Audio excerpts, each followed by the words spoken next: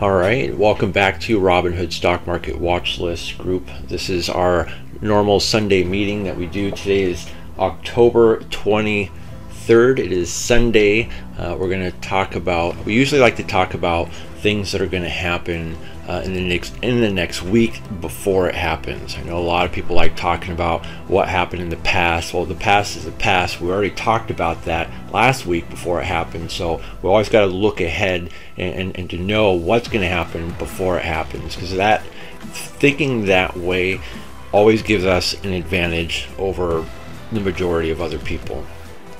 And so one of the most important things that has one of the biggest impacts on the stock market is economic reports. So we always got to usually start from the top and work our way down. So what this week has in store for us with economic reports is, so for Tuesday, and we always get our economic reports typically from investing.com. It's also, not only is it a website, but it's also a free application that you can download. And so but this week has a good amount of economic reports. Unlike last week, it was pretty light. But this week we're definitely filled with a lot, as well as earnings, financial earnings reports that we'll get into right after this. So Monday, there's nothing really scheduled for Monday. You know, Mondays is kind of a neutral day, just kind of depends. But you know, a lot of us anticipate that, you know, Monday, you know, could be very bullish. And so, but we'll look into some stock options activity to see where investors are investing their money. Are they investing the market is going to go up Monday, or are they going to invest that it's going to go down on Monday? We'll see here in just a little bit. But for Tuesday, we have Tuesday, October 25th, we have the CB Consumer Confidence Report for the month of October. Now, one way to kind of forecast a volatility, measuring volatility with these reports, is basically the more rare the report is, the more volatile that it's going to provide that day. And so if it's a weekly report, it'll provide a mild amount of volatility. If it's a monthly report, it'll provide a good amount of volatility. If it's a quarterly report, it'll provide a lot of volatility. And if it's a yearly report, it could provide an extreme amount of volatility. So just know that. And so this is a monthly economic report, so it's going to provide a good amount of volatility. And so one way to forecast if it's going to provide bullish characteristics or bearish characteristics is knowing what the numbers that are in between this area here. So the previous report, for example, was 108. So the forecast is anticipating it's going to be lower to 106.5. And so if it's lower, obviously that is bearish. If it's higher, then it is bullish. And so if you're not sure what these reports are, and these are pretty repetitive, so I highly encourage you to click on them. A new tab will appear with a paragraph, and that lets you know what it is and how it can affect the stock market. So for example, the CB means conference board. Consumer confidence measures the level of consumer confidence in the economic activity. It is a leading indicator as it can predict consumer spending, which plays a major role in the overall economic activity. Higher ratings point to a higher consumer optimism, and then how it can affect the market is a higher than expected reading should be taken as a positive or bullish for the US dollar or the stock market, but it says should, but it doesn't always, while a lower than expected reading should be taken as a negative or bearish for the US dollar or the stock market. Now, the reason why I say should is because a lot of times if it comes back higher than the forecast but still lower than the previous, it could still provide bearish characteristics because it's still lower than the previous, even if it may be higher than the forecast. But a lot of times, what if it was still higher than both? And the market still goes down. Well, for some reason, you'll notice that a lot, like Wall Street and a lot of investors, the majority of them, still plan their day to be bearish, regardless if the if the report came back positive. Typically, now it could work, you know, like normal, but for some reason it doesn't. It always seems to go. It's because they're already in bear mode, so they're just going to ride along with it, and so. That's typically how that works, and that's how we can really optimize this bit of information. So going to Wednesday, for time, that's another critical thing, is knowing the times. Now when we're looking at the website, it'll usually default to the Eastern time.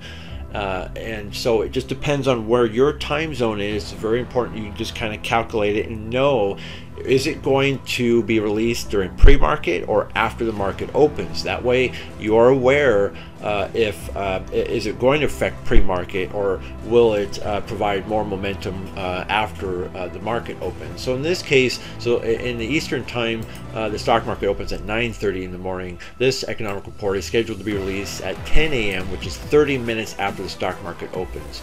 Now the first hour and the last hour of every day is the most volatile points of the day. So this is just going to add basically fuel to the fire, making it more volatile. So hopefully Monday is very bullish, and then going into Tuesday will be morning will be very bearish. So that's kind of what it's looking like here with that algorithm. And then going into Wednesday, we have the new home sales. Now the existing home sales kind of holds the majority of the the real estate revenue and whatnot, but it's still that they'll look at the forecast and see that it is it's slowing down. Now I think last week it actually, I mean not last week but last month, I think it went up, and even though we want to be realistic with these numbers, and because we're seeing more homes with for sale signs in them, and they're just sitting there, and the interest rates are going up. It's too expensive to buy a home, but for some reason the lenders or the whole the real estate business could be manipulating their figures by maybe lowering their loan standards. Maybe they're providing loans just pretty much to anybody now, with no credit or bad credit or whatever, just like they did during before the housing crash in 2008. And what that does, it fluffs the numbers, making it look like, oh, the housing market's fine, you don't have to worry about it. But last month, I mean, it was unusually high. I mean, that was just really weird. But still, we see that the forecast is lower than the previous, and so we just have to focus on that for the most part. And this report is scheduled to be released 30 minutes after the stock market opens, and so that may provide more bearish characteristics. Now, same thing with the crude oil inventories, which is a weekly report, so it will provide a mild effect, but it's still a major economic report. And this report is scheduled to be released 1 hour after the stock market opens, so we get kind of a little bit of double whammy during the first hour of the day. And this report, there's a couple reports where we need the numbers down. Now this is bouncing up from where from it going down last week, and we talked about this during our last meeting, and how we're now kind of anticipating some big movement. So most likely this is probably going to be like 5 million, 6, 7, who knows, but we're kind of at that point where I mean, even though gas prices are coming down, I think we're seeing this algorithm where most Americans are paid every 2 weeks, so they're filling up at their favorite gas station, making it last for 2 weeks, so we're seeing a lot of people fill up 1 week and then not filling up the next week, and then filling. So we're seeing this huge swings in the oil inventory levels. 1 week it's high, 1 week it's low, and so with it being high, that is bearish. So we have two bearish economic reports for Wednesday, which should provide a lot of and the other thing too, talking about Tuesday and Wednesday, is that Tuesday and Thursday are our QT days, which is also called a quantitative tightening day. And so these days are scheduled for the government to sell billions of dollars worth of stocks. It could be 5 billion, it could be 10, 15, up to $20 billion worth of stocks. Now, they could do it during pre-market, they can do it during the regular market hours, they can even do it 1 second before after hours closes, which can be very tricky for us. But as long as we are aware of these situations, we know, how to play it. And so if it's pre-market, there's going to be a huge significant drop, and the rest of the day is going to be very, very bearish. But usually what they like to do is they like to sneak in the quantitative tightening into some kind of bad news. That way they can blame it on that news, rather than the government or the news companies talking about, oh yeah, the government's just selling billions of dollars worth of stocks. We don't hear that. And so they don't, because they don't want us to really know about it. And so if it does happen during the middle of the day, like I said, it usually happens with some kind of news. It could be during the economic reports or something, or it could happen during when Biden talks, or during a press conference. But a lot of times, what we'll see more than half the time, it's executed during after hours, and usually if it's even done at the last second before after hours closes, we don't see an effect of it on that scheduled day, but it does carry over to the next day. So if they do execute quantitative tightening on Tuesday during after hours, that'll greatly affect Wednesday. Same thing with Thursday. If they execute it on Thursday, it'll greatly affect Friday. Now, just like last week, when they did that on Thursday, there was a massive drop on Friday, but it was quickly recovered, because when the government sells billions of dollars worth of stocks, if somebody else decides to buy billions of dollars worth of stocks, it can easily recover that. Especially, if the government's only selling 5 billion, 10 billion, 15 billion, there's some other companies that can group together and pour a bunch of money into the stock market system. It doesn't happen very often. That's a lot of money, so they really have to plan on that. But that happened last Friday, and they succeeded. But like I said, that's very, very rare. That's not going to happen regularly. So, but that's one of the reasons why we straddle, because we're always prepared for any type of manipulation. And so going into Thursday, October 27th, we finally have some reports that are scheduled to be released during the pre-market, 1 hour before the stock market opens. And out of everything here, Thursday looks like it's going to be the most volatile day because of the GDP quarterly report. And as I mentioned before in this meeting, that the more rare the report is, the more volatility that it's going to provide the whole entire market.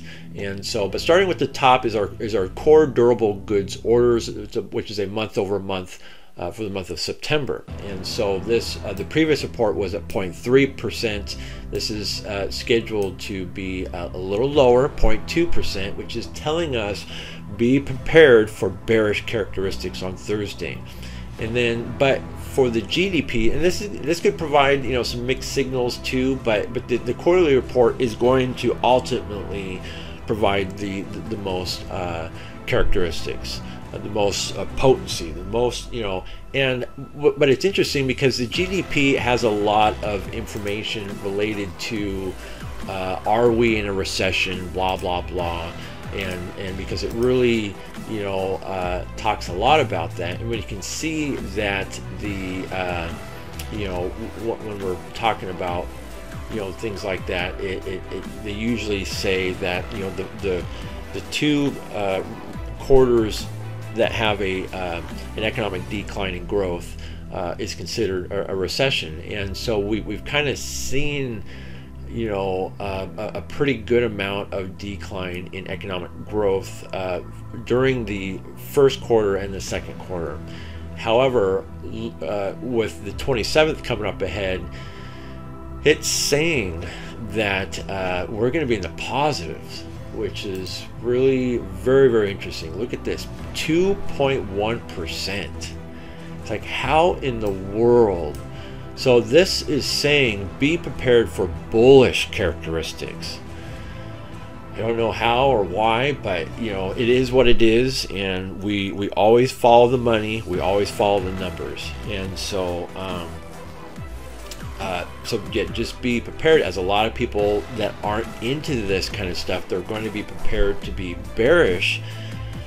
We need to be smarter than that, and like I said, follow the numbers. It is what it is. We make sure our emotions and our feelings are completely out of this. We think statistically, analytically, and strategically, and so so we just have to be prepared. And then the unemployment report is the initial jobless claims, and so this is another weekly report, so it's not going to have as much of an effect as, you know, the quarterly report and the monthly one.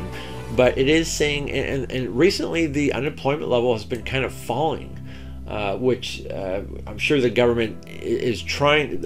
The government's trying to get everything to crash. That way they can try to lower the inflation that they originally increased. And so, but for it to be successful, they need everything to crash. They need unemployment to come up, blah, blah, blah. And so, but lately, not everything has been working. So that's why they're still eager to do interest rate hikes. But their forecast, just one more massive, great one, you know, this November, we may slow down the interest rate hikes, meaning where, here in about 2 weeks, the interest rate hike, we should have another 0.75% interest rate hike. But in December, you know, it's anticipated it'll probably slow down to about maybe 0.5%, and then going into next year, hopefully we'll have a schedule on how many interest rate hikes that they'll do. But it's anticipated that it's going to bounce up, which is bearish. So this is a report where we need the numbers down for it to be bullish. And so, but if it going up, that is bearish. But like I said, this GDP report, that's going to dominate the whole day. You know, it doesn't it doesn't even going to matter what these other two reports are going to be. This one's going to crush it. You know, whatever news is going on, I mean, bam. And so, but that would be a great opportunity for them to execute the quantitative tightening. That way they can just blame it on the GDP report, blah, blah, blah, and whatnot. So I definitely anticipate that is exactly the way that that's going to happen. And then, so Friday, October 28th, 1 hour before the stock market opens at 8:30 Eastern Time, we have the core PCE price index month over month for the month of September, which is forecast to be up about 0.5%, 0.5. Previous report was at 0.6, so anticipate bearish characteristics from that. And then we have the pending home sales month over month for the month of September, which is scheduled to be released 30 minutes after the stock market opens at 10 a.m. Eastern Time. Previous report was at -2%. It's anticipated it's going to be down -5%. So they're just going to talk about more about, you know, slowing down home sales and high interest rates, blah, blah, blah. Whatever, you know, that creates fear for the market, that it results in people selling. And so Friday could easily be a bearish day, especially if a lot of the news from Thursday kind of carries over. And so a lot of investors usually don't like to hold throughout the weekend, sometimes because the weekend news obviously can affect Monday. And so but the week after next, I think, is going to be well, that's the interest rate hike. And so, you know, next week is going to be very volatile as well. But we got to focus on what's in front of us right now, and this is going to be a very, very extremely volatile week just from the economic reports. And so let's take a look at the financial earning releases coming up this week, which is going to, I mean, this is our, you know, like our FANG week. This is like the Super Bowl when it comes to the stock market. And so and all my posts I post are saved in our featured area in the top of our group. And so I've been doing this, created this group 4 years ago. and built this consistent schedule of posting a lot of highly valuable information. So every Saturday I post our weekly upcoming most anticipated release earnings, and so there's a lot of major names on here, and a lot of them will affect each other, and so but it is there for you if you want. But the top 10 are basically going to be our Apple, Amazon, Microsoft, Meta, also known as Facebook, Alphabet, which is Google, UPS, Shopify, General Motors, Coca-Cola, and Boeing. And so I always post the top 10 analysis shortly after that. And so Apple, which is scheduled to release their earnings on Thursday after the stock market closes, the company's earning release has a 59% expecting an earnings beat. And usually around 60% is average. Usually about 65%, I would say, is average. So it's just slightly below average. But option traders are pricing in around 5.5% price movement on this one, which is about almost twice as much as what it normally does. So we do expect a little more volatility out of Apple. Now Facebook is going through a lot of stuff right now, but they are expected to release their earnings on Wednesday after the stock market opens. And so the company's earning release has a 43% expecting an earnings beat, which is definitely well below average. But option traders are pricing in around a 13.5% price movement. So out of a lot of these earnings, they're really going to be focusing a lot on Facebook or Meta. And so as a as an option trader, we have to be very careful with earnings, because if things don't work out due to maybe the earnings were released as a leak or released early, in the middle of the day, that can really screw things up. Or if the stock doesn't move at all, and it will devalue both your calls and puts. So that's why it's important as a option trader that we utilize the earnings reports as a lottery play, meaning you invest very lightly, just in case things don't work out and you lose a significant, or if you lose on both sides, it's not going to be a significant amount of money. Just like if you were to buy a lottery ticket, whatever amount you put on there, you're hoping that things will work out, but it's money that you're not going to miss if you lose it all. And so, but when we're looking at this as an option trader, we got to be very smart. But also we want to look for things that are anticipated to have big movements. Just like Snapchat last week. We talked a little bit about Snapchat in our chat rooms, and I had anticipated that, it has a 50-50, I would say a 50-50 expected an earnings beat or miss, but I anticipate that it was going to move around 10 to 20%, and so it blew past 20%. And so, but social media is a huge, volatility thing going on right now. And so, Facebook is next this week. And so, it could go up or down. I mean, who knows? But it's more likely, because if we look at this, 43% expecting the earnings beat, meaning where 43% is going to go up, or 57% chance it's going to go down.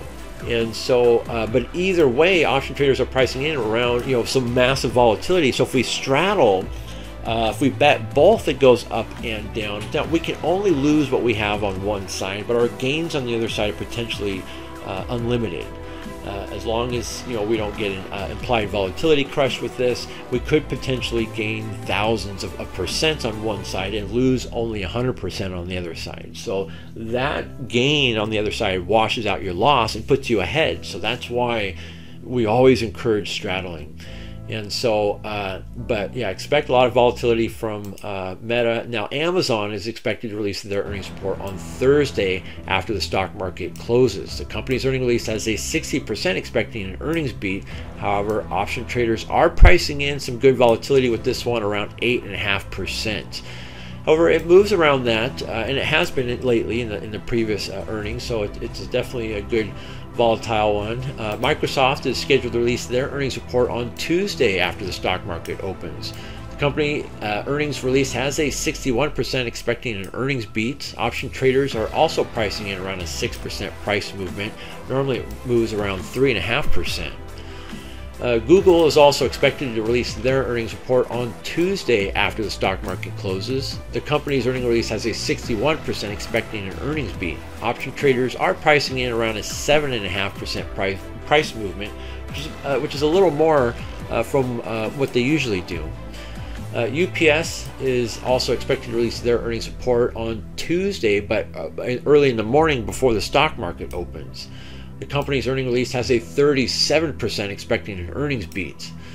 As I'm sure fuel prices have gone up, I'm sure they're trying not to pass that expense off to its customers, since they usually try to lock in a lot of their rates before every year. Option traders are pricing in around a 7.5% price movement in either direction, and it normally moves, it's usually that volatile too.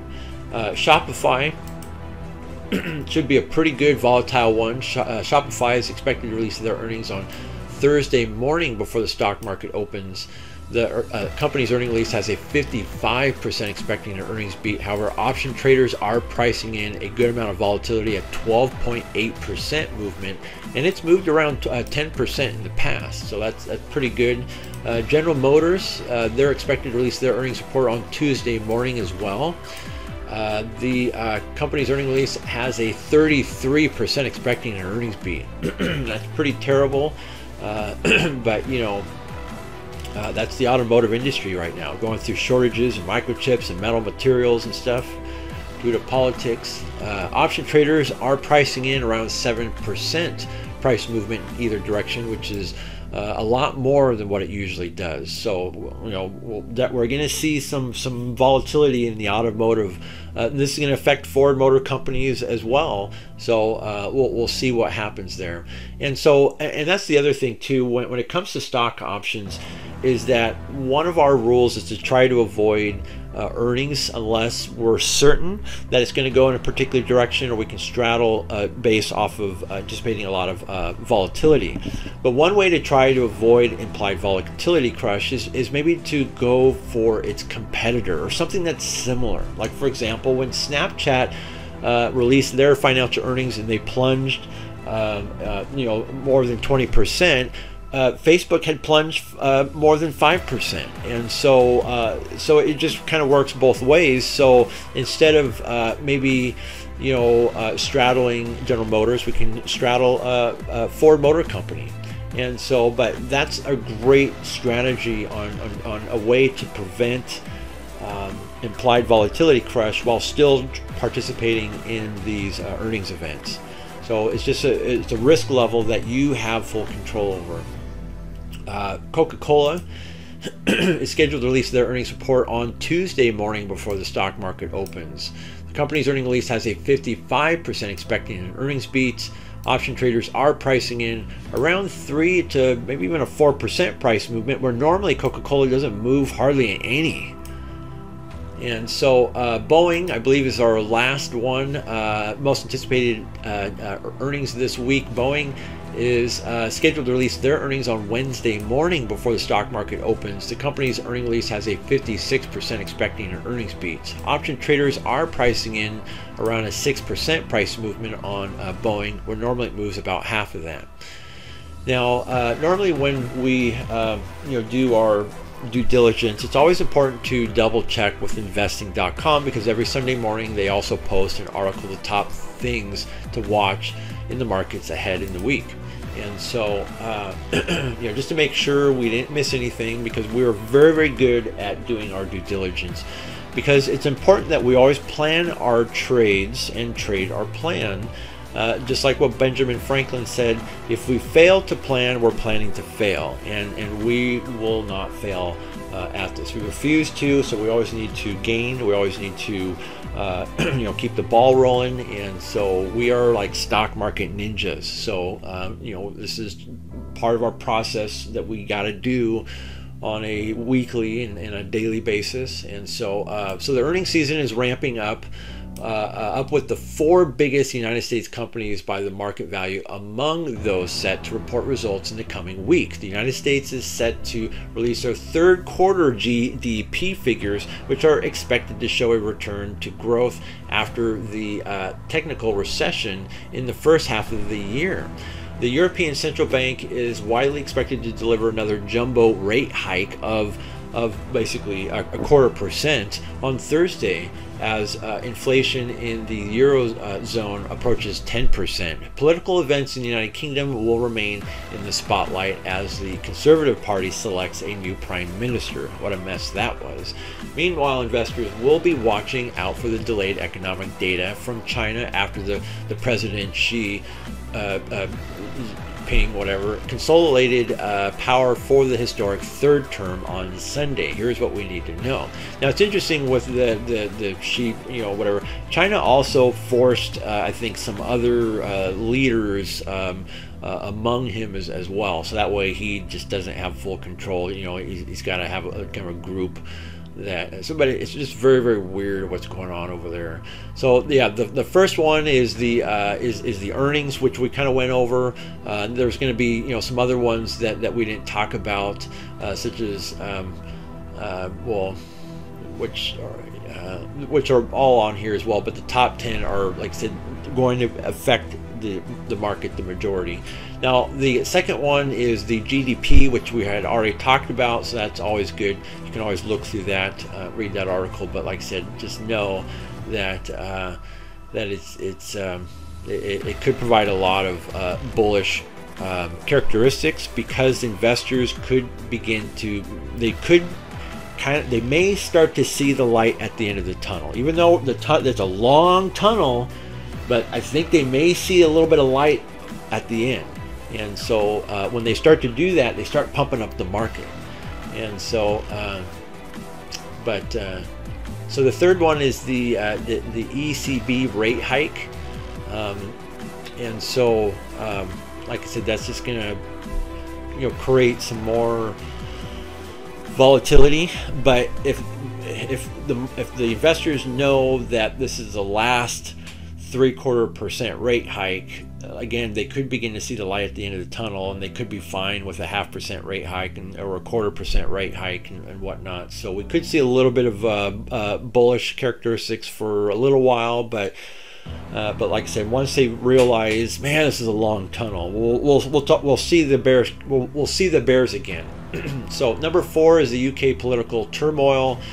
And then number 5 is China. So we can always read through that, but also when it comes to schedules, I always like to remind you guys that it's very, very important that we always know what's going to happen before it happens, but it's also important that we know what's going on with the president and the White House, because they can also throw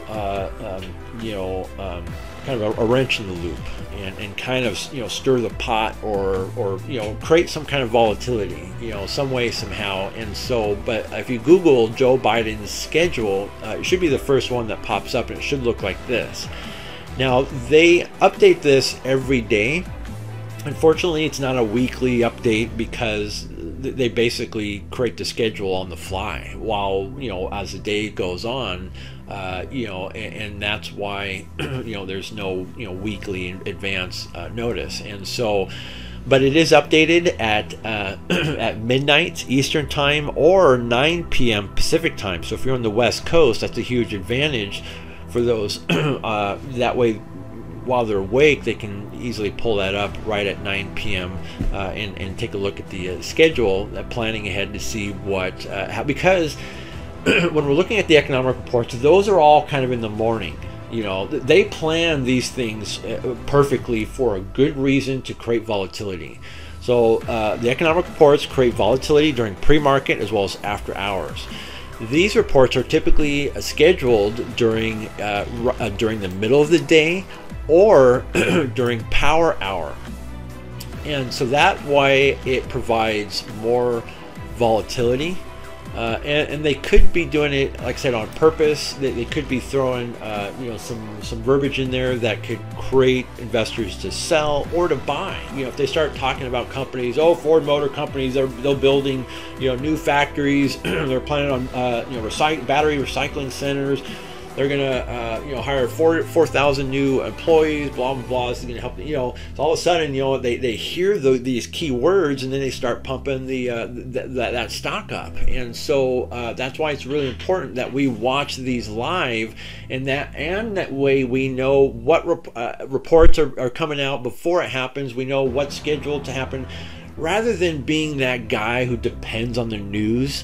You're leaving money on the table if you're relying on the news, because we are the news. We're like the journalists. We look for the news before it happens. We anticipate what's going to happen, and then we collect the information right when it's released. Now, right when this information is released is when the news companies is receiving it at the same time we are.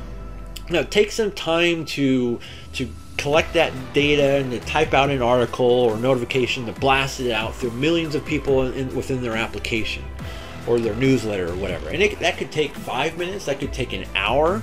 And meanwhile, the stock market is already reacting to the live information. And so that's where we have to be always current with our information. And so when these are happening, whether it's a press conference at the White House, whether it's Joe Biden, talking about something, we're on it live because it affects the stock market instantly. And so, but a lot of times they can give us clues on what they could potentially say about the press conference or when the president talks. Now, normally when it comes to the press conference, whatever that they're going to talk about, we have to think of, like a journalist. What are the journalists going to ask because, for example, they could have a press conference or talk about the college forgiveness loan stuff or whatever, and once they start asking, once they get journalists to ask questions, they won't even really ask about that. What's going on with Russia? What's going on with China? What's going on with North Korea? And so that could create fear, which could react to selling, and so that's why it's really important that we listen to it live, because if you're not, I assure you, Wall Street and the rest of the investors are.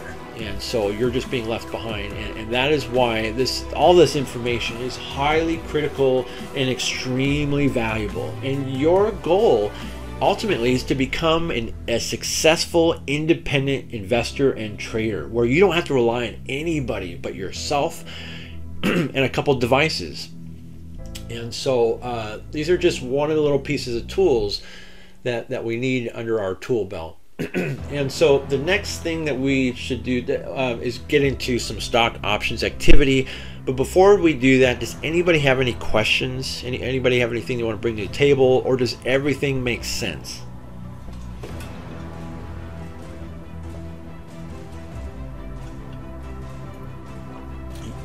If you have any questions, feel free to unmute your mic.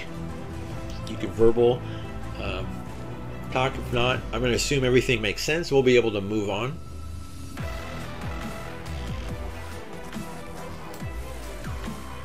Excellent. Everything looks like it makes sense. So we'll move on to stock options activity. Because one of our rules is to always follow the money. And whether you're into stock options or not, it still provides us a lot of valuable information on where investors are investing their money and at what strike price. So that way you have an idea. If you buy shares, it gives you an idea of what strike price people are betting that the share price is going to reach. But one of the first things that is important that we look at is the overall activity with the stock options system. Now, when we're looking at this during the weekend, this is basically going to be Friday right at close. So Friday, this is basically, it shows us under the bar chart website, under the most active options, Tesla had dominated the entire list because it just had the earnings recently. And so it had about 2.5 million in options volume, which is more than average. But between this, we have 53% calls, meaning they're betting the stock goes up, where 47% are betting against the stock. So they're pretty much, straddling, 50-50. They're day trading, swing trading, little combination of everything. Then Apple is second place, and Snapchat is third place. Snapchat is never really on this list. They're always on the bottom of the list, but like I said, they just had earnings, and a lot of people were trading them, as well as getting ready to swing trade. But out of this amount of volume, and with Snapchat down 28%, they're betting 58%. It's got to be coming up sometime either that day or most likely the next trading day, which would be Monday. Now Twitter, which is part of the social media thing, it's not normally on the top of this list. It's usually on the list, but it's usually on the bottom of the list. But they're part of the social media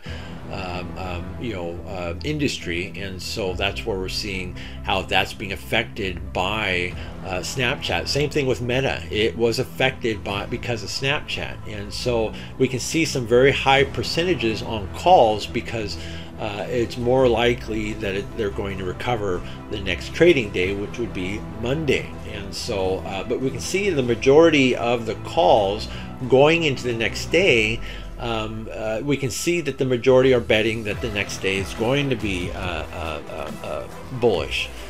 Now, sometimes it could be the opposite. Maybe it could be a majority are on puts. So it's a good way to measure where the majority are thinking. Where are the majority putting their money? Are they betting the stock market's going to go up the next day or down the next day? Now, if you do ETFs, such as like SPY and whatnot, these types of investors or traders are day traders. They get in and get out within seconds to minutes.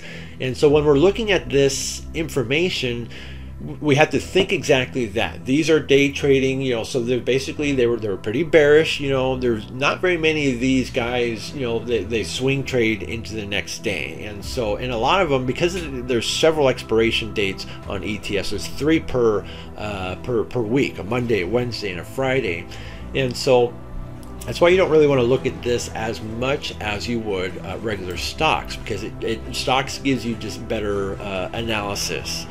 And so going into the next day or whatnot, but we can see that a lot of them are bullish going into Monday, but like I said, the rest of the week looks like it's in trouble.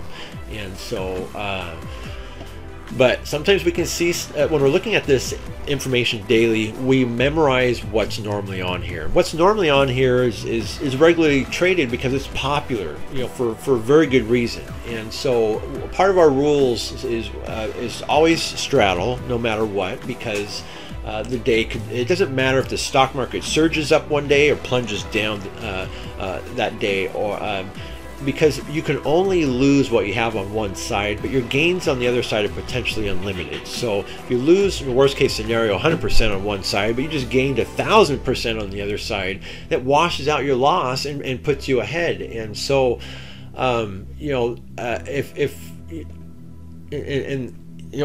but one of those rules is to always trade within the top 5 regular stock options, and that's normally going to be your Tesla, Apple, Amazon, Nvidia, AMD, maybe even Meta. And so, but normally we had a lot of interference. Like I said, Snapchat's not normally on here, Twitter's not normally on there, Netflix is not normally on the top of the list, but it had earnings recently. So we're seeing things kind of out of whack, and we're going to continue to see things out of whack this coming week.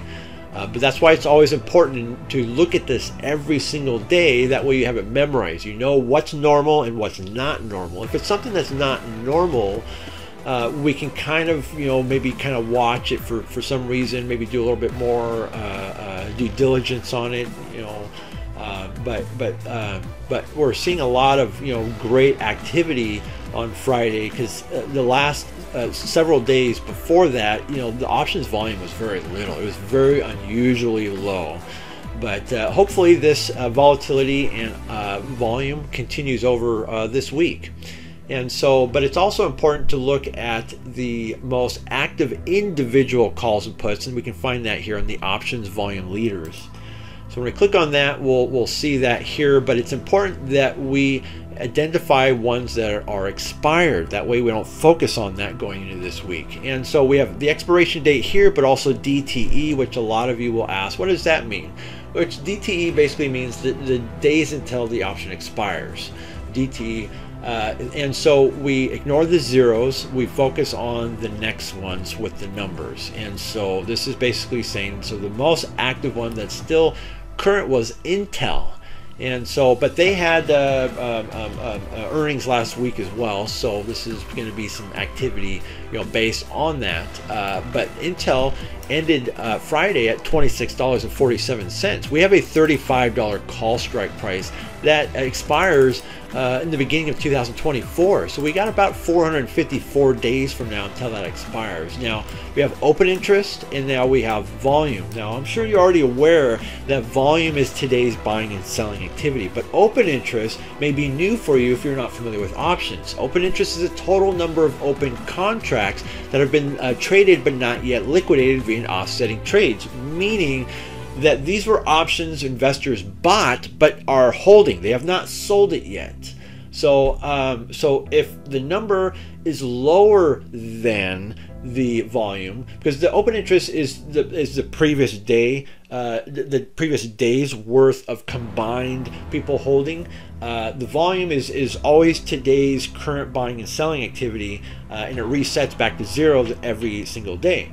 And so that way it starts, that current day's volume activity. And so, but when we see the volume number higher than the open interest, we got to look at that as unusual buying activity, because if it was at that or less than that, we don't know if that was just selling activity. Maybe they sold it, because maybe they dumped it and got into something else, but if the volume is higher than the open interest, that is showing that it is pure buying activity, because it exceeds the open interest amount. Because you can only have 23,953 people sell, and so, but if we have 78,000, that is showing that we have almost 4 times the amount of people that bought into it, which the next day, going into Monday, this stock option, this call, $35 call, these two numbers will kind of merge together, and so we'll see more interest on this as time goes on. And so because maybe these investors see the light at the end of the tunnel, and they see the bottom with Intel now.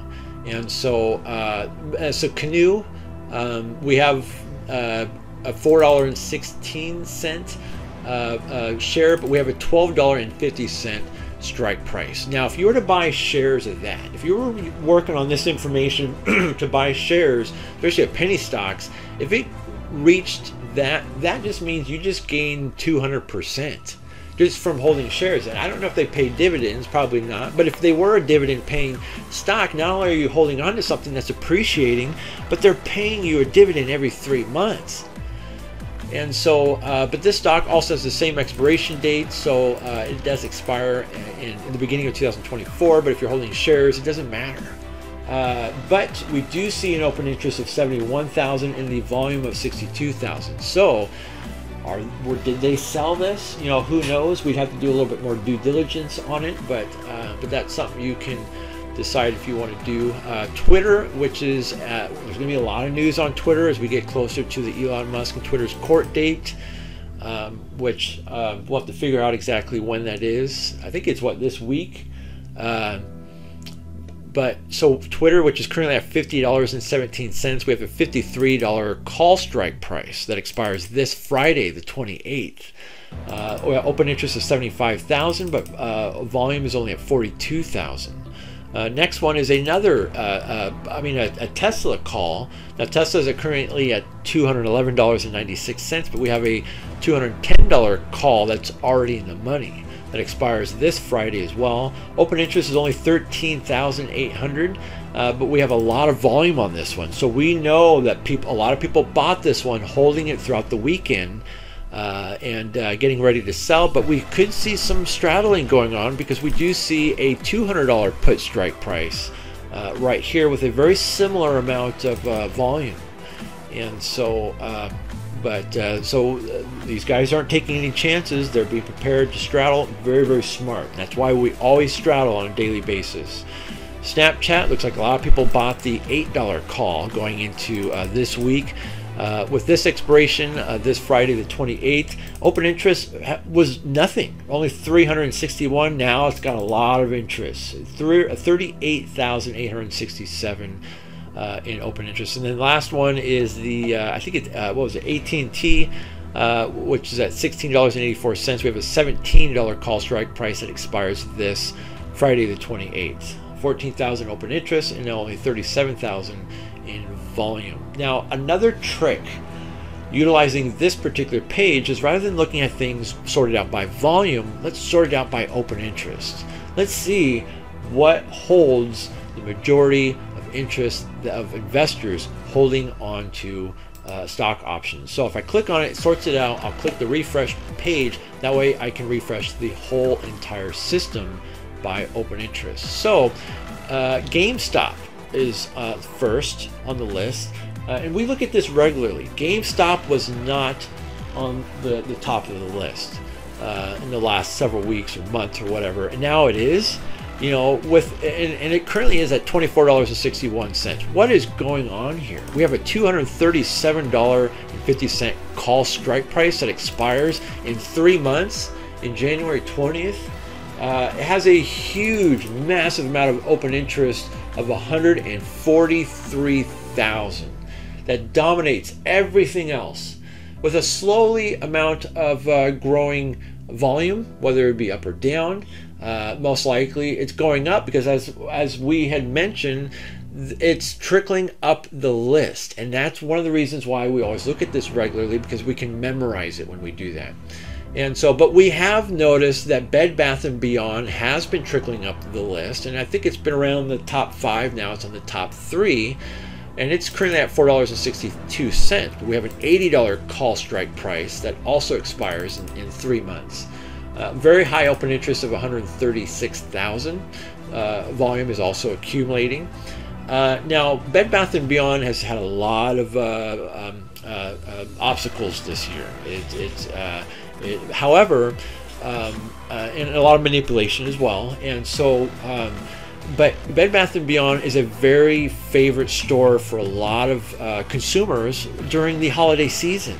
You know, we got a lot of, during the fourth quarter, we have Christmas, we have Black Fridays, we have a lot of birthdays, we have weddings, and so on. And this is, you know, Bed Bath & Beyond's, you know, prime time. And so, as we get into the first quarter, when we start that, you know, the fourth quarter earnings season, you know, they'll probably do great. And even if it gets from $4.62 to even $10, that's a 100% gain. Now, normally Bed Bath & Beyond is what, a $30, $40 stock? And so even if it gets to $40 by then, that is a huge, significant gain in a matter of a short period of time.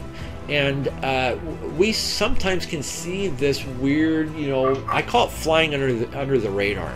We saw the exact same thing with GameStop a couple years ago when it was $3, $4, $5 a share. It started to kind of trickle its way up on the top of the list. And so until it did what it did, and but we're starting to see some similar characteristics. We just don't know, are these going to explode, or are they going to surge straight up, or is something going on behind the curtains? But you know, always follow the money, be prepared, because anything can happen. PBR, which is now holding its second place, which is at $16.16. We have a $15 call strike price, so it's already in the money. But we do see that there are some other ones with high open interest. We do see a $17 call, but there are some puts in here as well. So there may be a lot of straddling, because I think the PBR was that whole Brazilian oil company. And so with oil being a very hot topic, there could be, you know, some activity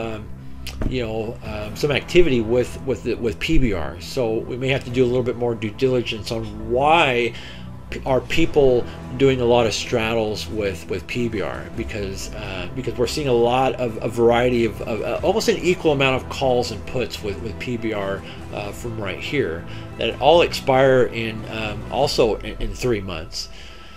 And so, but we do see American Airlines right here. They have been slowly trickling down. We've seen a lot of long puts on them. It is currently at 4th place here. American Airlines is at $13.81, but we have a $12 put strike price that also expires in 3 months. It's been accumulating open interest. It's currently at 135,000. It's got 17,000 in volume, which is quite a bit for this list. Ford Motor Company, which is currently at $12.02, but we have a $12 put strike price. It's the only one on the list, and so, but we do see that investors are bearish with Ford Motor Company. You know, even if once it gets to be in the money, if it starts getting under that $11, you know, this $12 put is going to be very, very valuable. And so we're seeing a lot of people accumulate that, especially as we were just talking about earnings. And with General Motors, this could be one of those investors that are just preparing for General Motors to provide bearish characteristics, which will be in favor of Ford Motor Company's $12 put. So, and when we do this due diligence, we can start to see, where the stars kind of start to align. We can see the little pieces of the puzzles, so that way as we put them together, it makes a much clearer picture. So then we have Twitter. So Twitter on this list, Twitter is currently at $50.17, but we have a $30 put strike price, and we have a $50 put strike price, a call strike price, but we have a $40 put strike price. So out of this page, we're basically seeing that 66% of people are bearish and 33% are bullish. Now, typically when a company, like with Tesla having to buy, or Elon Musk having to buy Twitter, we have to think of this, financially, and keep our emotions out, because a lot of times bad news is good news. And so when we look at this with finance-wise, as Tesla goes to spend billions and billions of dollars to buy Twitter, that is going to lower Tesla's revenue and their bank account, basically. And so that affects the shareholders, and they're not going to like that. They're going to sell, so it's going to have a double effect.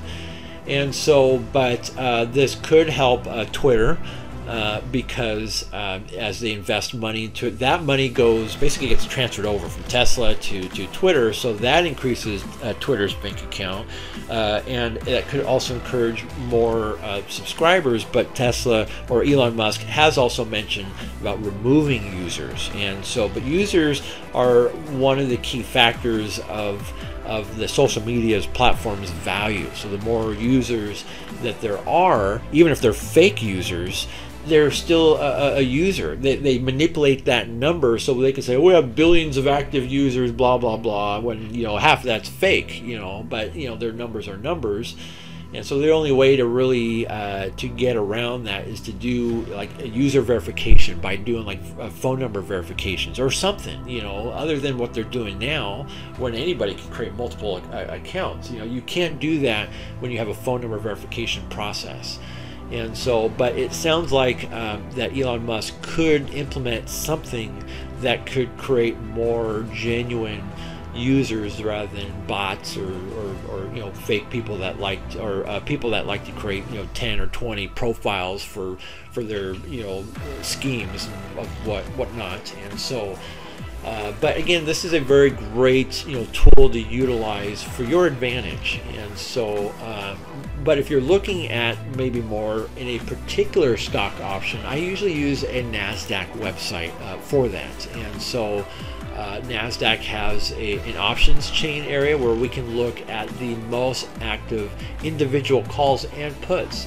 And so and we can change the ticker in the URL address just to make it even more convenient. That way you can just bookmark one link and change the ticker, and boom, now we can look at Facebook's most active individual calls and puts. But it doesn't show the expiration date on each row. We actually have to click on them to determine what the expiration date is on that. And so we, like for example, there's an $80 put strike price for Facebook. That's super low, but we'll see that the expiration date is right here. So we have March 17th of next year, and so that is very bearish. And so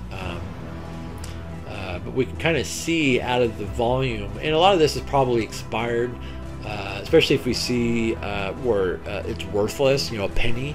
These are definitely expired, and so so those don't really count as we're doing our due diligence. But we can also look at the calls. That one looks like it's worth it, but this one has some value to it, so this could be something that's still active. So we can click on it just to see the expiration date is the 21st, so that one is definitely expired, so that one is no good.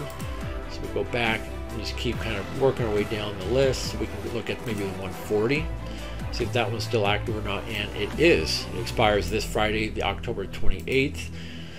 So basically, out of the 140, this one has the 100 almost 15,000 in volume. And if these are all expired, and if we go down, the list here, then we have 5,000 or so in volume or whatever. But basically, yeah, a lot of people are buying calls on Facebook, and that way you can kind of track what call. Now, part of our rules is to always buy our strike prices at the money, meaning the share price. But if you just wanted to see what other people are doing, this is a good way to do it. That way you can also see what the expiration date is, because maybe it's a little further out. That way, if you wanted to go out of your normal daily routine and look for things, this is a good way to find that. But ultimately, straddling is our key strategy, because of all the manipulation, all the crap that can happen. It does not matter if the stock market surges straight up or plunges down. It's a win-win for us every time. And so you could be bearish but straddling, and you're just like, all right, yeah, I want the market to go down, and all of a sudden something gets manipulated, just like last Friday, and all of a sudden it recovers. And then you're like, man, I'm so glad I straddle, because it just doesn't matter if the market is red or green. As long as it picks a direction, it's profitable. And so that's why we like to utilize that. But it's also important, like I said, to always know what's going to happen before it happens. Just like we talked about the economic reports, the earnings, as well as quantitative tightening. Now, the United States government likes to use the Federal Reserve Bank of New York for their bank account. And so anytime that they have what's called quantitative easing, which is where the government buys stocks, just like they did in 2020 when they closed the economy down, they forced the market to plunge. And here they were buying billions and billions of dollars worth of stocks. Well, now that helped the economy. Well, it helped the stock market to not plunge as bad, but it helped create a lot of massive days that surge, which I call pump days. Now we have quantitative tightening, which they're not selling. They're not, the money's a lot smaller than before. They were dealing with hundreds of billions of dollars at a time. Now we're seeing, 5 billion, 13 billion.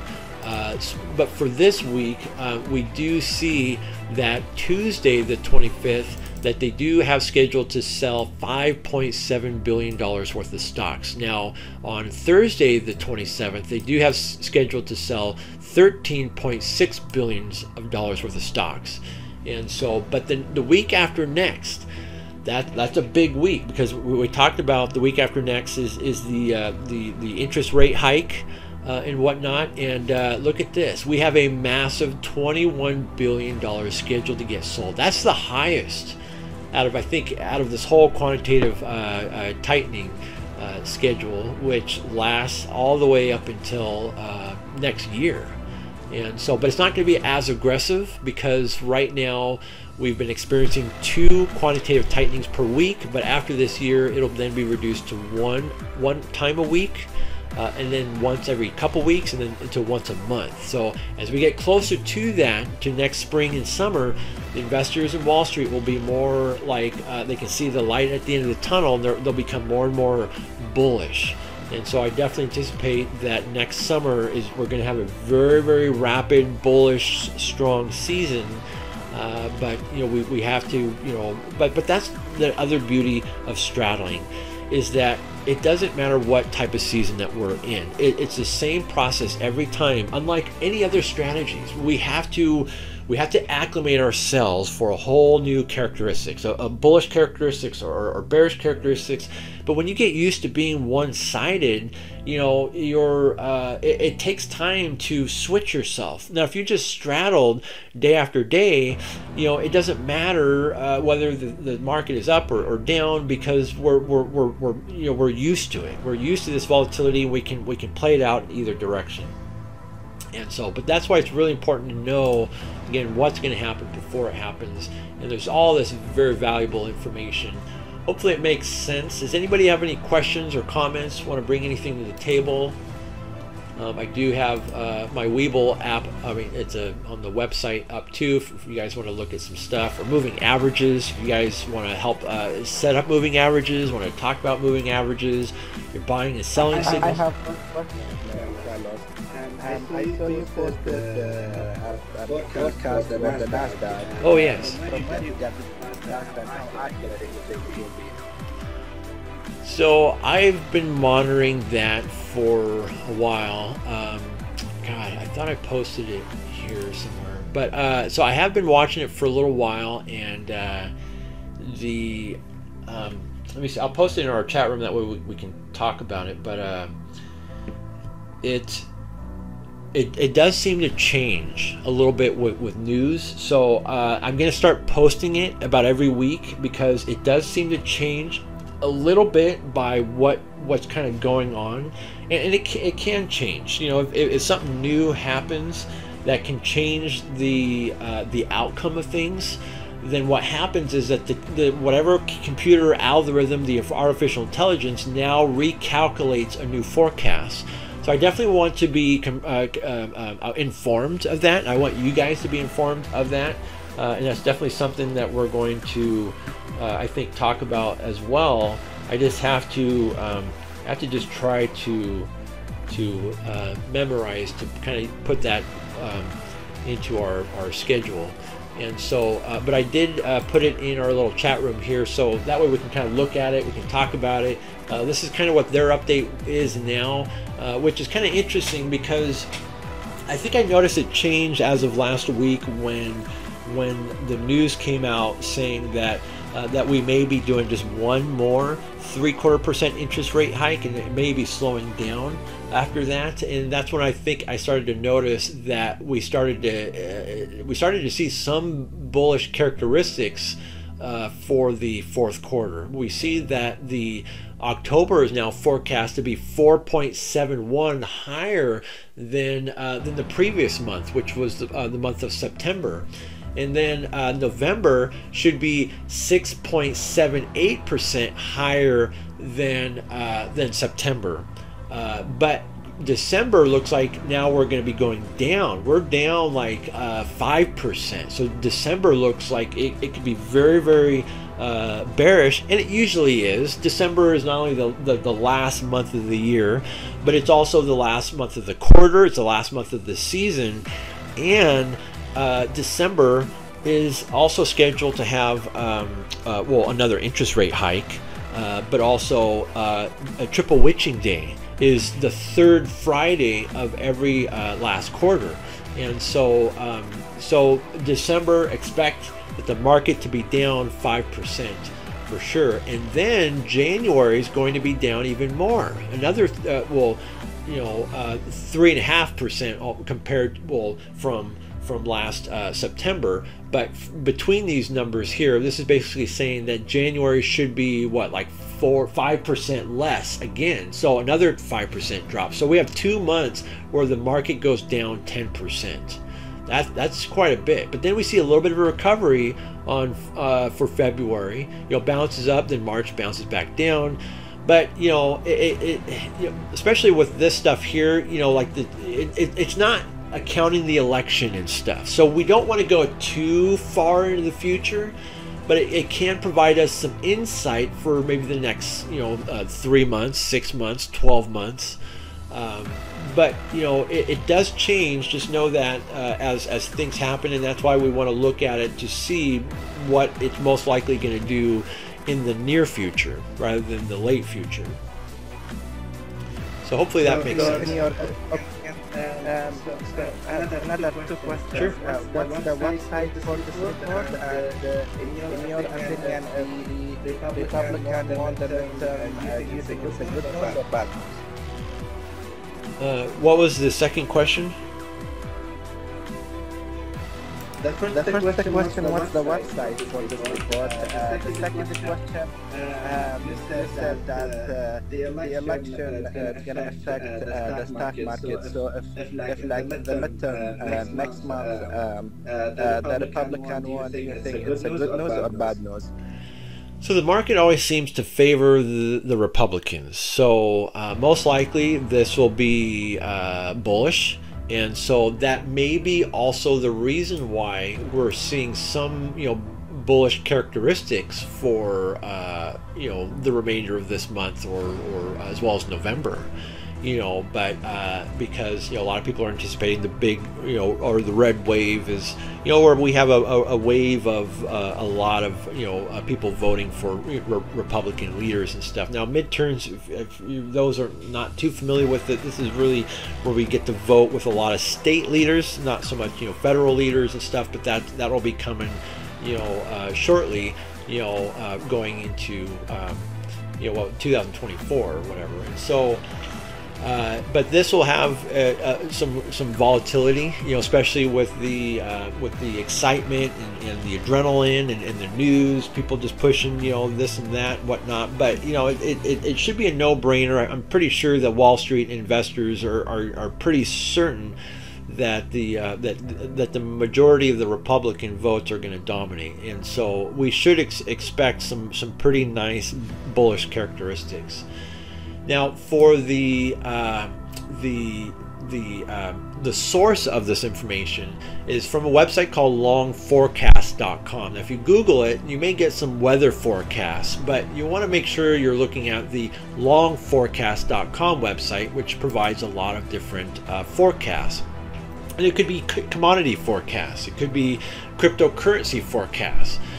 But like I said, we want to try to really focus on the short-term part of it, because it doesn't always know what's going to happen in the late future. For example, like I said, we talked about the future elections, the presidential elections in the late future. But also with Bitcoin, it doesn't calculate the Bitcoin halving events. Because if we were to look at the Bitcoin now, we have 2002 or 2022, 2023, 2024. We have the Bitcoin halving events that will take place in sometime mid of 2024, which means Bitcoin should reach over $200,000 probably sometime around 2025. And so, but we don't see that here. We do see that it's up there, but we don't see it doing its normal thing after the Bitcoin halving event. And so that's why it's important to know how to use these forecasts, because there's bits of missing information, but as long as we're aware of that, it works, it works well. But not only do we have cryptocurrency, but we also have exchange rates, cross rates, but we also have interest rates. So if you wanted to see like the kind of an idea of interest rates hikes, we can kind of look at this, but it doesn't seem to factor in interest rate easing, because we have interest rates for the remainder of this year, 2022, but we also have forecasts of the interest rate hikes for the 2023. But starting 2024, that's when we should start seeing interest rate easing, where they'll start lowering interest rates, but for some reason it seems to go up. And so that bit of information seems false to me. So we have to, it's kind of like reading a magazine. You don't always want to, believe what you read. So we have to use some common sense by applying certain scheduled events along with this, because we know what's going to happen before it happens. This kind of gives us an idea of what could it possibly happen along the way. But when these events happen, that's a whole new story, a whole new forecast that we have to look at after the event takes place. Other cool benefits this website has is stock indexes, in case you want to look at the S&P 500, NASDAQ, Dow Jones, or whatever. But we can also look at stock prices, like Apple, big market cap stocks like Apple, Tesla, and so on. So if we click on Tesla, we can see this is kind of what a lot of this computer systems hypothetical analysis is thinking or predicting. And so but not including certain other, like if Elon Musk decides to start taking reservation orders like next year for the robot, maybe they made a breakthrough. They did provide some clues for that Optimus robot that I think they'll start to take reservation orders in 2 years. So we're probably more like 2024 until they'll start taking reservation orders and selling millions of them. And so, but for now, it's going to be a bumpy road, as you can see, and it starts to go up. But like I said, it's very interesting. But I also use another, when predicting stocks, I also like to use a CNN website. CNN, you can do a Tesla, forecast, or forecast, and that way, because they'll have a lot of their own analysis, or their own analysts to predict things. And so we have they could be bearish or bullish or whatever, but we have 36 analysis that are offering their 12-month forecast. Tesla right now is at $214, but the lowest side, they're saying, oh, in 12 months Tesla should be $85. The high side, they're saying, oh, Tesla should be at $530. But in the medium area, they're saying Tesla should be around $316 in 12 months, which should be about a 47% gain on that part. So in 12 months from now, we're right here at $266. So we have a little bit more ways to figure out our forecast by putting more pieces of the puzzle together. But another rare thing when utilizing the CNN forecast, because a lot of times we'll see a high and a low, but very rare do you see a low higher than the current share price. For example, let's take NEO, for example. NEO is currently at $11.21. We have 29 CNN analysts, financial analysts. And these guys, like I said, they are pros. The worst case scenario, they're saying 12 months, NEO should be at $18.66 or 65 cents. I can't read exactly, but that's 66% gain. Worst case scenario. Now, most of these meet in the middle around $27.88, which should be about 148% gain. Best case scenario, it'll go back to where it was before all this drama happened at $66.41, which would be nearly a 500% gain. So again, very rare do we see the highs and the lows higher than the current price. Now when you see that, that is a that's a no-brainer, it's that this price is a heck of a deal. So there's a lot of ways, a lot of tools we can really analyze things and to do our due diligence to see if it's a good value or what other people are doing and whatnot. So hopefully this all this information helps, as well as these resources. Just make sure that you bookmark these. Anybody else have any questions? Anything you wanted to go over? Everything makes sense? Are you guys ready to rock and roll?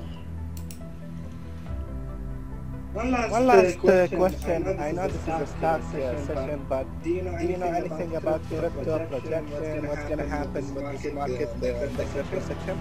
Yes. Now, our group really, we like to focus on all kinds of things. We're a very diverse group. Whether it be forex, stocks, options, crypto, Now, one thing that's really, really important, I'm going to try to upload this really quick, is that cryptocurrency has a 4-year cycle. The more that we understand cycles, the better of a trader and investor that we are, versus a stock market has a yearly cycle, and it has a 10-year like an economic cycle too. That's a very, very long one. But cryptocurrency has a 4-year cycle, and they kind of implemented that when the creator of Bitcoin created Bitcoin. He wanted to ensure that it was always going to appreciate no matter what. But how do you get something to appreciate that doesn't really exist? But also to create a way to inspire people to always invest into it.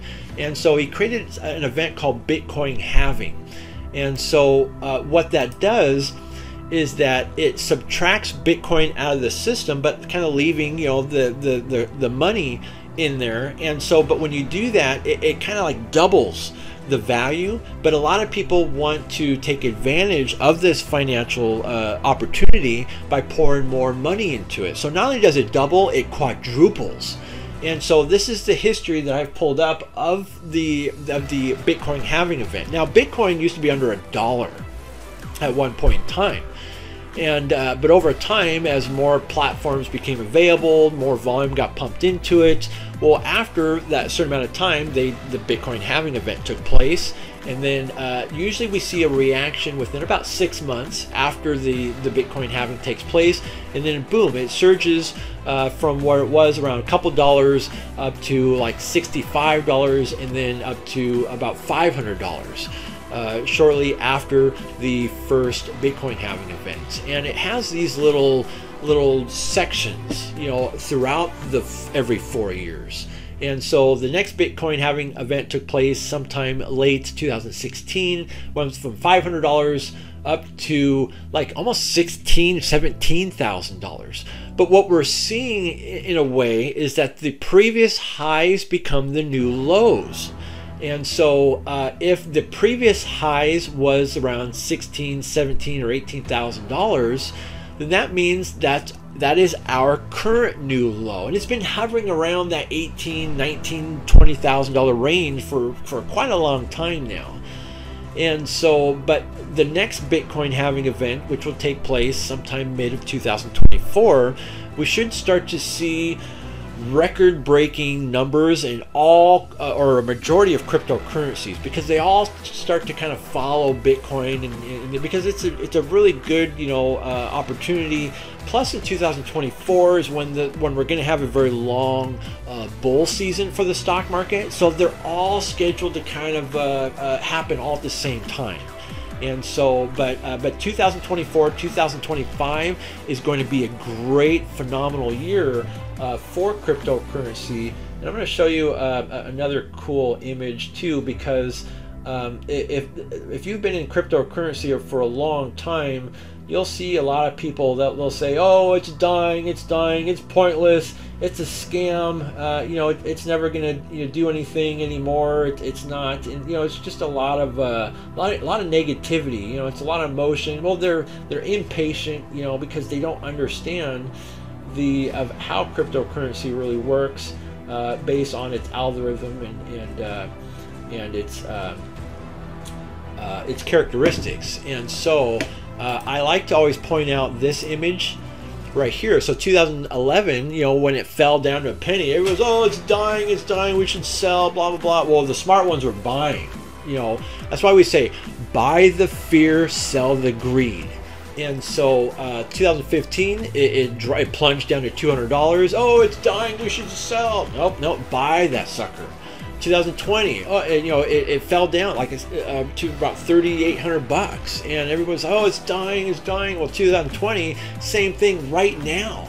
It's dying. Well, it's under $20,000 because that's the bottom area. Well, in 2025, they're going to say the exact same thing when it's $100,000, because, like I said, I just predicted it's going to reach probably over $200,000. But again, the previous highs become the new lows. So most likely in 2025 or 2026, the new lows are probably going to be more like 60,000, 70,000. It'll be under 100,000 for sure. But the new highs should be, like I said, about $200,000. it's inevitable Bitcoin will reach $1 million. It's not a matter it's not a matter of if, but when it's going to happen. And you know, with this type of momentum, you know, it could be 10 years, 15 years from now. And so, but it's going to happen. But when it comes to Bitcoin halving events, there are a limited amount of those, but we're like 150 years away from the end of Bitcoin halving. So we're a long ways from that. But this is an opportunity of a lifetime to take advantage of when it comes to cryptocurrency. I just recommend to again always follow the money, and when it comes to cryptocurrency, same exact thing. And so we can go to like cryptocurrency, I think, was it like market cap or something? It's a great website, coinmarketcap.com. So it gives every single cryptocurrency is listed on here, and it's sorted out by market capital. So we know Bitcoin is number 1, we have Ethereum number 2, Tether 3, and then so on and so on. But usually it's recommended to stick with the top 3, top 5 in really anything. And so, but if we continue to work our way down, we can see Dogecoin is number 5, where Shiba is number 15. I believe that Shiba is going to react like Dogecoin did during or after the next Bitcoin halving event. It's going to get manipulated again. There's a lot of investors before the last Bitcoin halving event that was like, oh, I wish Dogecoin would have reached 1 penny, and it did. And once it did, it reached 2, and then 4, and then 8, 10, 20, and then so on. We knew exactly what was going on, and then Elon Musk, you know, participated in it, and then he said, I'm going to go on Saturday Night Live, and then everybody was like, oh, he's gonna mention Dogecoin. Well, you know, buy on rumors, sell on news. You know, we told you guys that the plan is to, as soon as he gets on there, sell, because that's like the news. Buy on rumor, sell on news. So he gets on there, starts talking, and all of a sudden it surged like 60-70 cents, and it plunged down after that, and it has not been the same since. And so but I anticipate that Shiba is going to be the same exact thing, because when that took place, just like GameStop, we had all these copycats. Well, you had thousands of new cryptocurrencies that were under a penny. Investors and cryptocurrency traders want a new Dogecoin. So we had thousands of them, and just like anything else, a lot of them usually fail, but one of them usually can slip through the cracks, and here she is. Slipped through the cracks, now number 15, but it fluctuates between 15 and 10. Just like Dogecoin. So just be prepared that this could be this could create a lot of millionaires, just like Dogecoin did. You know, like for example, if you put like I think $20,000 on Dogecoin before it surged, and you sold right before Elon Musk started talking on Saturday Night Live, you would have had over $1 million just from $20,000.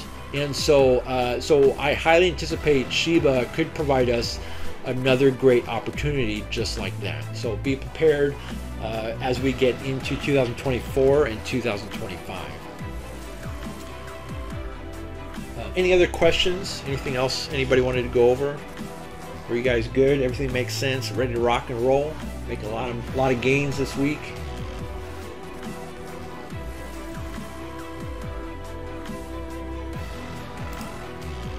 We're looking good. No more questions. Well, thank you guys very much for joining. I'm available 24/7. If you guys have any questions, feel free to message me on Messenger, whether it's one-on-one or in the group. We're all here to help. So thank you guys. We'll see you next week.